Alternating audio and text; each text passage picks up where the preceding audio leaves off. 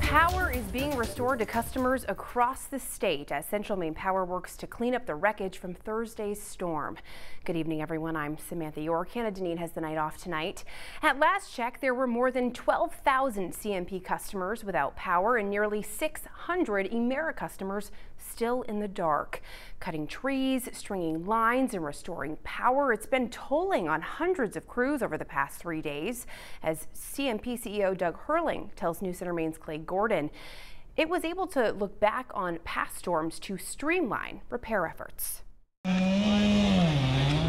Nor'easter on Thursday, Wednesday night into Thursday. From your perspective, how did it go? We've already put 200,000 customers back on. I'm very pleased with the efforts that have happened up to this point.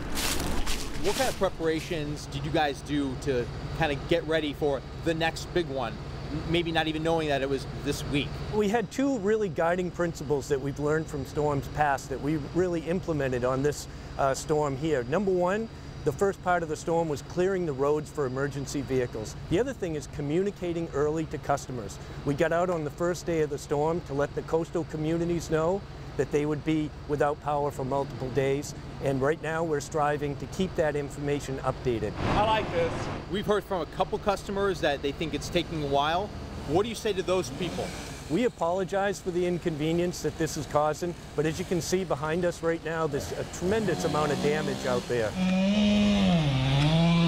Doug, I have to ask too, a lot of people are super critical with their bills at this time. What happens during a storm like this when there's outages for hundreds of thousands of people? Are you freezing bills at this time, or will you take that into effect?